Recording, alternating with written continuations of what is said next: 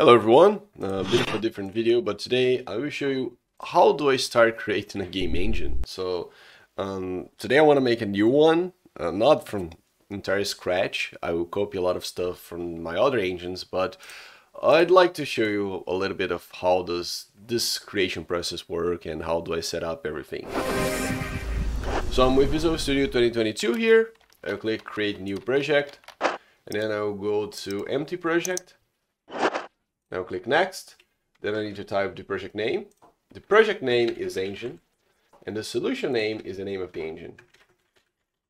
I'll call it Dynamite 2 or Dynamite 2.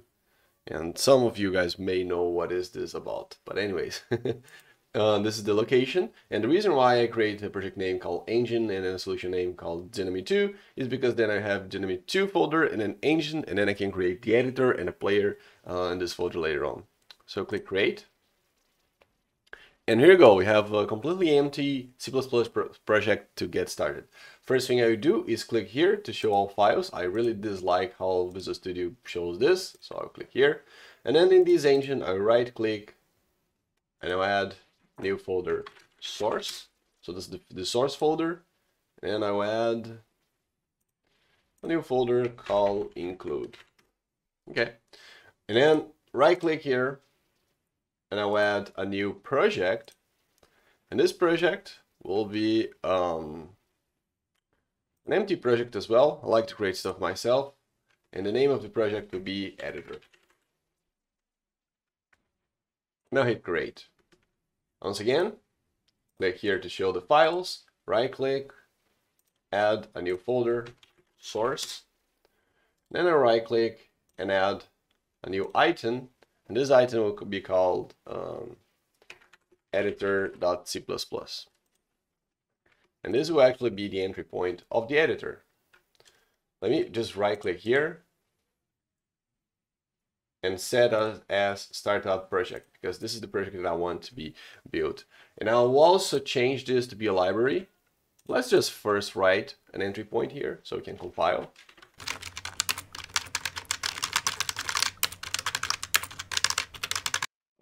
And since we are no normal people here, some people like to make an entry point like a hello world and then a system pulse. I like to crash my program as the first time that I compile it, because that gives me a lot of luck. So I'm making this code here to crash it. And this is how you start game engine development. So now I'll select the engine and press Alt Enter to show this configuration. Then I'll make the configuration to all configuration and the platform to all platforms. And then the configuration type here, oops, come on, dude. Okay. Then the configuration type here, it's not an application, but a static library. So the engine will be a static library. Okay, this is what I want. There's a lot of other stuff that I'd like to do. Yeah, I want to do this. So you can see here, this is important. I do have the output directory and I do have the intermediate directory. And they all suck. They all are very bad. Okay. So I will show you real quick how I do in Cave. So this is Cave engine directory, and it does have a bin folder, which is binary.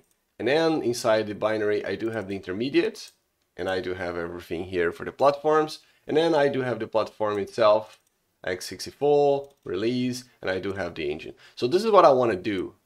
Because if you keep this as the default, so let me just, for example, make the debug with x64. What you can see here is that it is the output directory is at solution directory, platform, configuration. So it will be at the root direction of my solution, and then platform, which will be x64, and the configuration that it will be debug and release. And in other words, what this actually means is that when I open the folder of my project, I will have like x64 here, debug and release, and this is bad, very bad. And to make it even worse, the intermediate directory is the platform configuration. So this basically means that inside every single folder in the project, I will have platform and configuration, and a bunch of intermediate files, and this is bad, very bad. I don't like it. So let's change this. Let me just see why there's a different option. See, Win32 is directly in the configuration. Man, it's weird. It is very weird. Anyways, so all platforms, all configurations, I will click here to expand, and I will change this. So this is the default solution directory is this, but I will put bin, dynamic2 bin. This is the output directory, so it's fine to have platform and configuration here. Very fine. I'll click OK. And then the intermediate directory, it's not this. I do solution dir bin out of binary, and then intermediates, and then platform, and then configuration. So this is what I want. I really want this. Okay. And we can even double check with Cave to see if this is how I do it. But I will not. It's fine. Yeah, this is correct. So I'm applying this, and then in the editor, I'll click here. I'll do the same thing, because as you can see, Visual Studio is really bad at doing this too. So let's change this. And what I actually want is to have the same directory as the other project. And this is, in our case, is not bad, because the editor needs the stuff that the engine itself generates, and it also needs the player, because when you ship the engine, you need to ship the player too. So it's fine to have them in the same file folder. Intermediates, it's fine. Okay, good. Now we have it. So I'm applying this, and there's one last thing that I would like to do, that is to right click here, view dependencies, project dependencies, and then I will mark the editor as dependent on the engine, because this means that if the engine recompiles, if I change something in the engine, it needs to change the editor too, and for the editor to build, it needs to have the engine built. So this is basically what it needs. Okay. All right. Great. There's one last thing actually that I need to do. So select the editor, Alt Enter, and then I need to remember where is this actually, because I always forgot. It's something in the C++. Additional include directories. Yes, it's here. We need to add some directories here. That is basically solution directory. Oh, by the way, when you click here, oh, come on, dude, it shows here the directory, so it's fine. I believe that I can do project dir too. I need to be editor. But I would just make solution dir and manually. I'll actually do project dir. But I need to do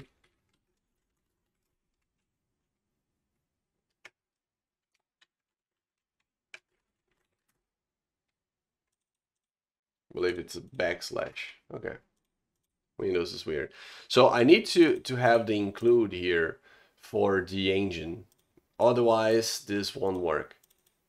Man, it's bothering me, this solution, this project here. I like to do stuff myself. Okay, so now I have here, as you can see, in the include directory, the engine include itself, and then the editor. Great. I also like to do is to create a third party, and I might do this actually. I might actually go ahead here in the Dynamite folder and right click, new folder, third party, and then I'll put include here.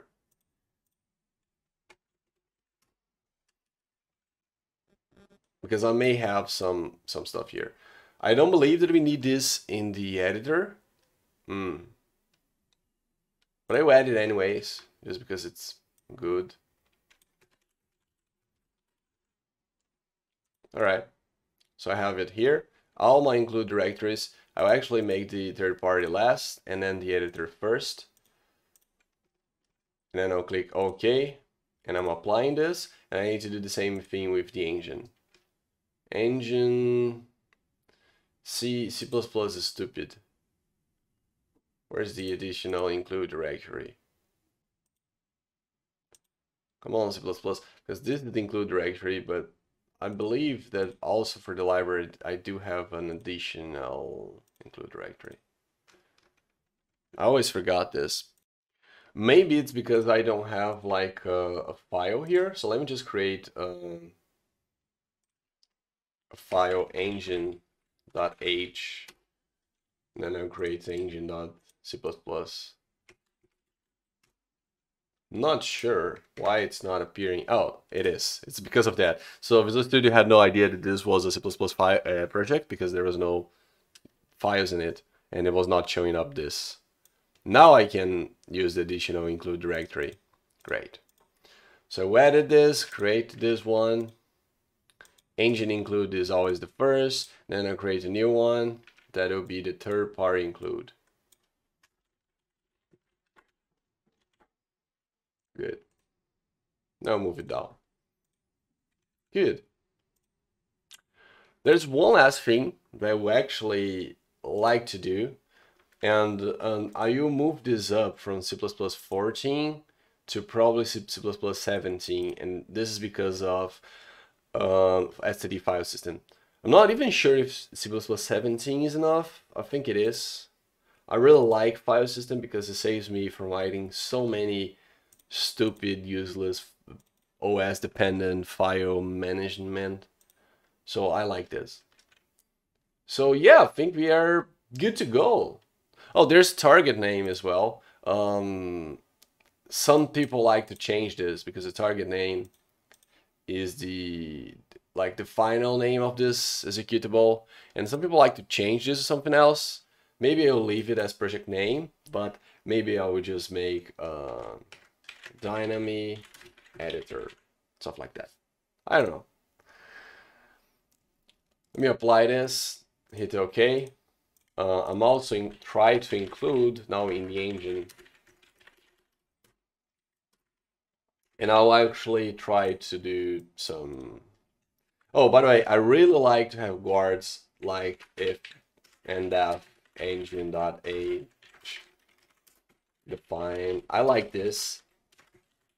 The reason why I don't like the progmals is because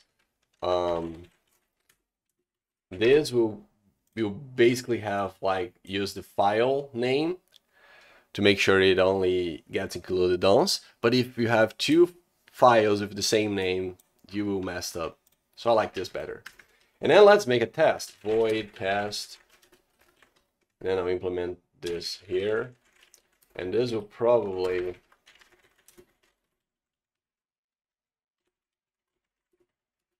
working. The engine is working. Right. And then the editor should be able to include the engine and call test. And then crash, of course, because this is what you expect, right? So if I hit F5 for the first time, there's a bunch of linking errors because of this, and I don't really know why.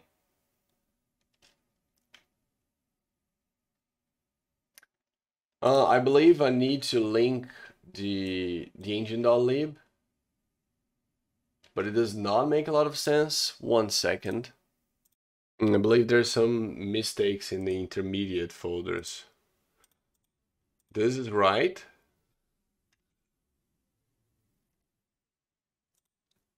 This one seems to be right too, but I believe the editor, so it's missing this.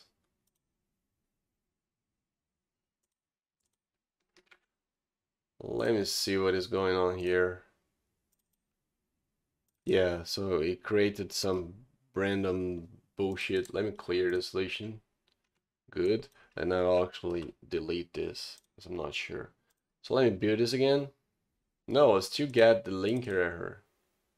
External symbol, which is the test, but the test is here. So this is weird. So this is being built. Executable, debug. So I have the engine.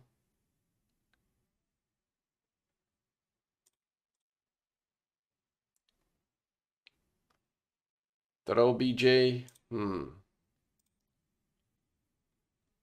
Not really sure what's holding me back here. Because I don't think I need to put the engine here as an input. I'm probably missing something. 1 second. Okay, I don't know why it is not catching it. I paused the video and tried to do some stuff.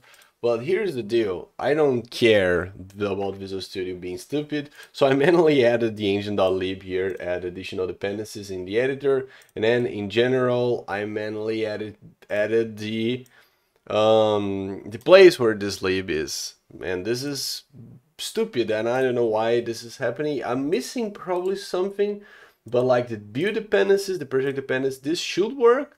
This was supposed to work, but it is not, and I don't understand, and I don't have the time to fix it. So I just added this, and it is crashing as we expect because we made the code crash here. But as you can see, it is building and running, and the engine is running. And then the lib is running as well. So that's basically it. And then to make the player, I basically do the same process as I did for the editor. And then I'm ready to go. I'm ready to start writing some code here.